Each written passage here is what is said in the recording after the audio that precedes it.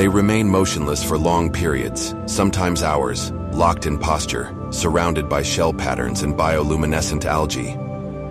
No hierarchy, no display of dominance, no direct contact, only rhythm. These rituals may be part of bonding, memory, or even a form of reproduction, though no one knows for sure. But what is certain is this: across habitats, generations, and distances, when the double moonlight returns, the ritual returns with it. The dwellers are not masters of their world. They are its gardeners, engineers, and memory keepers, shaping life not with conflict, but with cooperation, biology, and time. Tau Ceti F is not Earth. No extinction events. No great ecological resets.